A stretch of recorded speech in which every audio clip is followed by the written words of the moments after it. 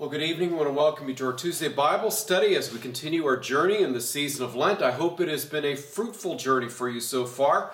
We are about halfway done with this journey.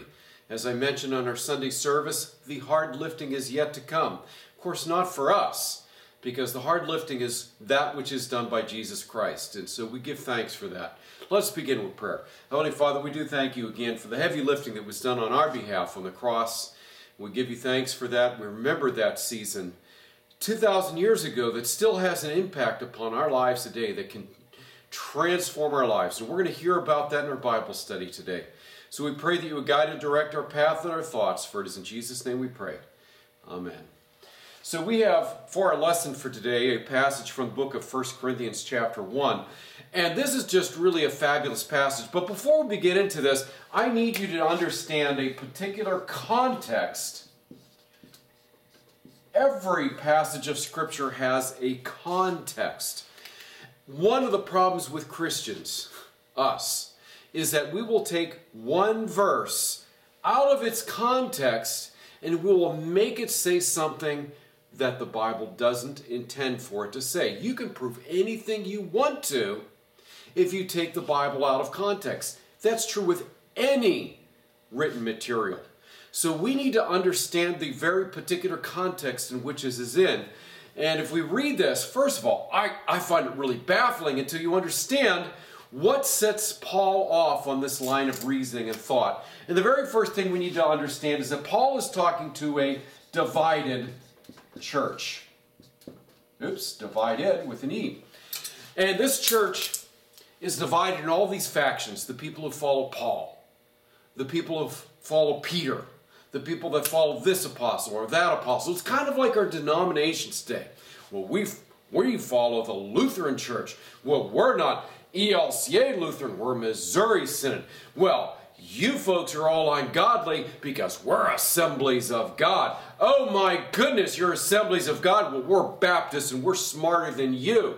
Do you see, these divisions continue to this very day? Now, before we get on to this, let me say I don't think there's anything wrong with denominations. Not inherently wrong with denominations. Because a Baptist church might be more effective in reaching certain people that we certainly cannot reach. And it's true, too, that there are certain people that we can reach that people in the Assemblies of God can't reach. So I will tell you, I've had discussions with people in Assemblies of God who say, well, we have Lutherans all over the place who just left your church because they didn't find Jesus there. Well, I have people from the Assemblies of God all over the place in my church because they couldn't find God in the Assemblies of God church. Thank God we have both and all of these. And instead of treating it like it's a competition, treating it like we're on the exact same team. What I can do, you cannot do. What you can do, I cannot do, but it's all to the glory of God.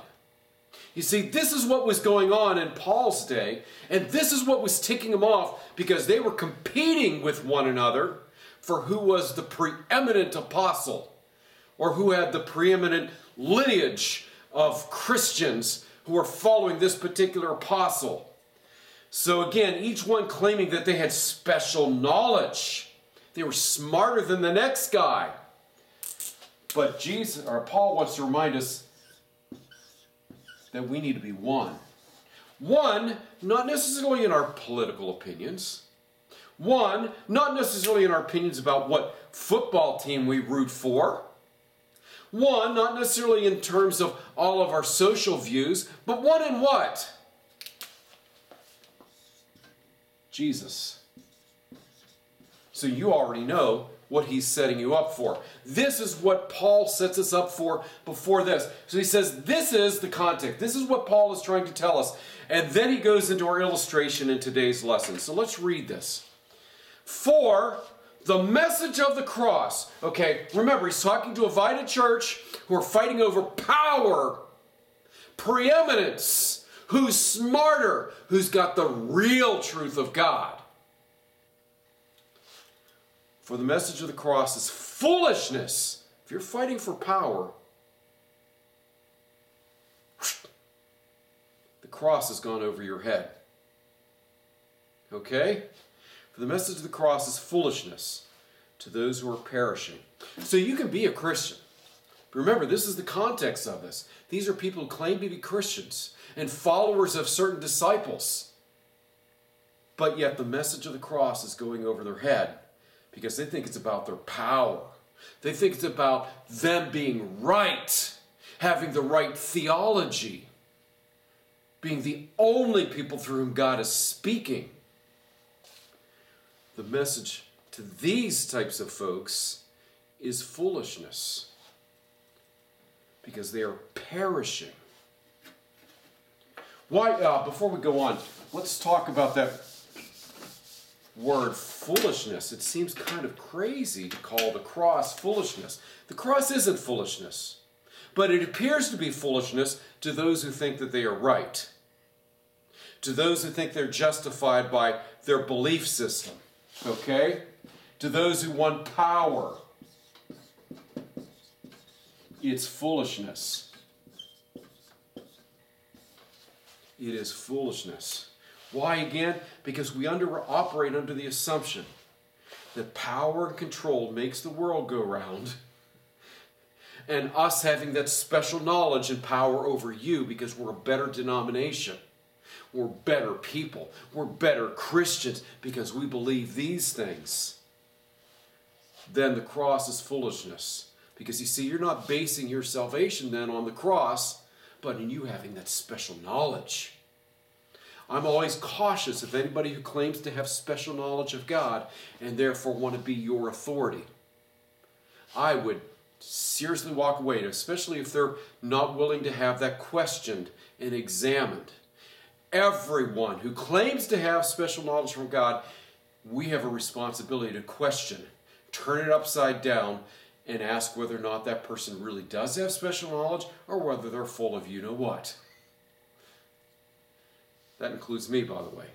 I should be questioned and challenged because it's not my knowledge that brings us together, it's Jesus Christ. Jesus and the cross, that act of submission, okay, is what brings us life and brings us together.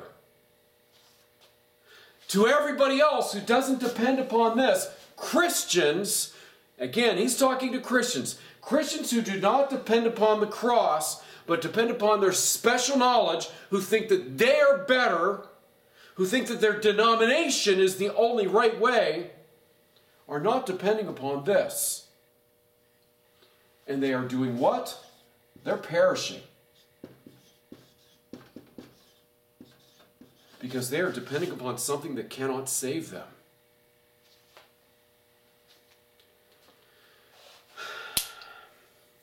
When we depend upon ourselves, our political systems, the creations of our own hands, our denominations, our systematic theologies, our denominations, there's no hope for us.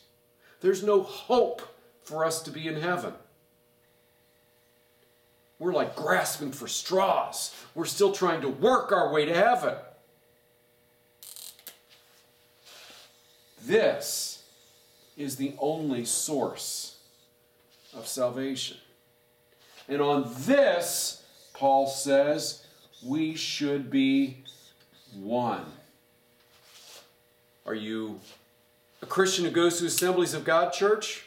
Do you believe it is the cross of Christ that saves you and not your denomination and not your systematic theology? Then guess what? You are one with me. Are you a Missouri Synod Lutheran? Do you believe that it is only through the cross of Christ? Or do you think you're somehow special because you're Missouri Synod and you're not that evil ELCA Lutheran? Well, if you have that opinion, you're not one with me. You're not even one with Jesus Christ.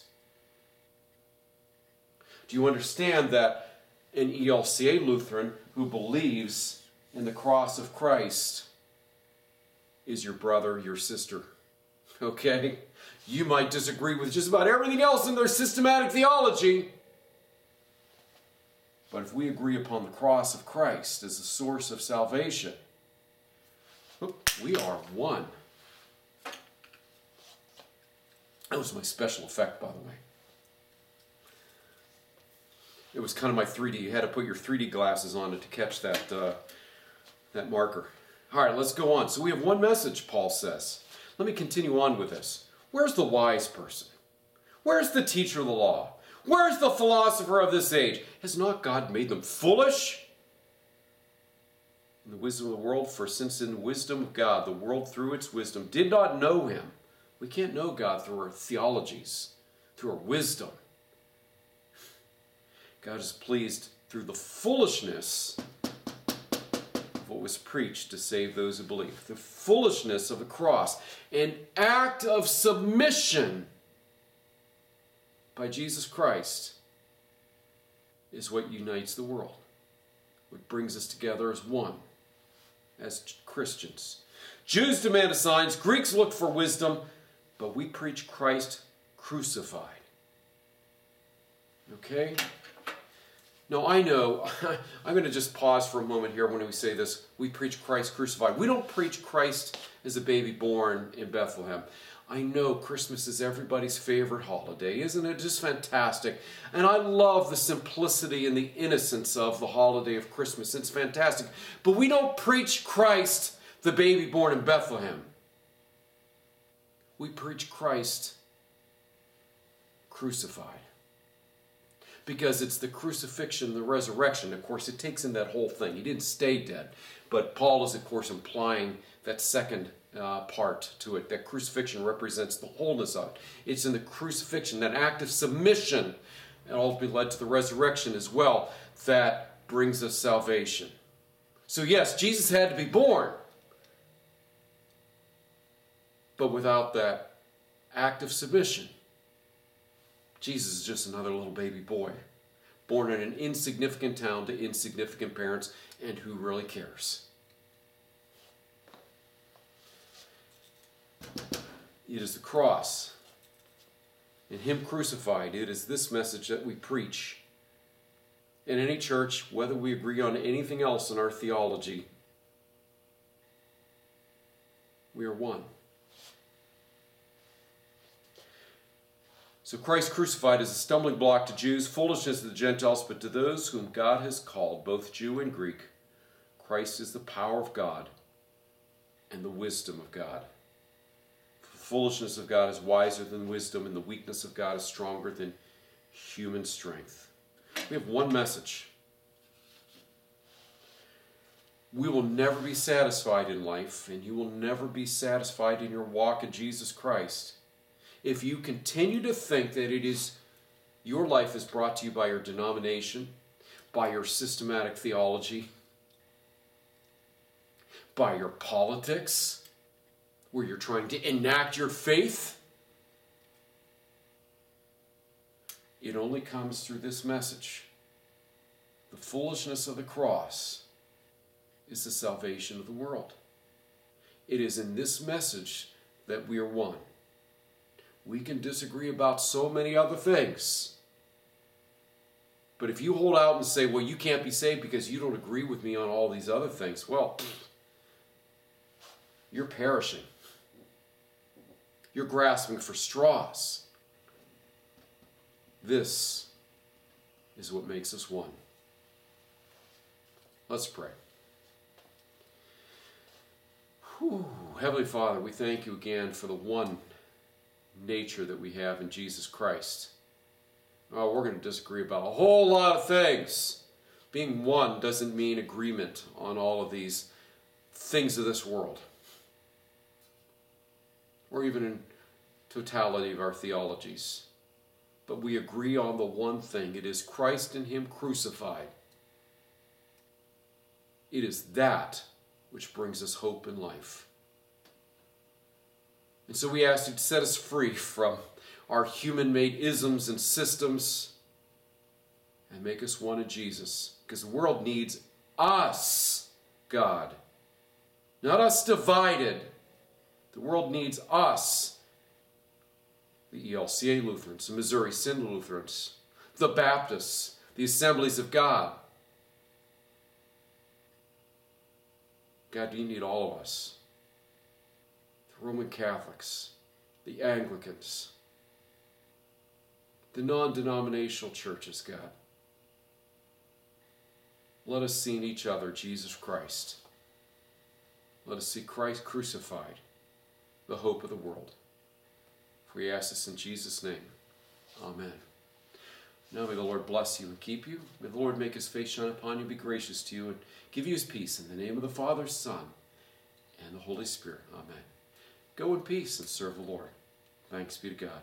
We look forward again to seeing you this Sunday.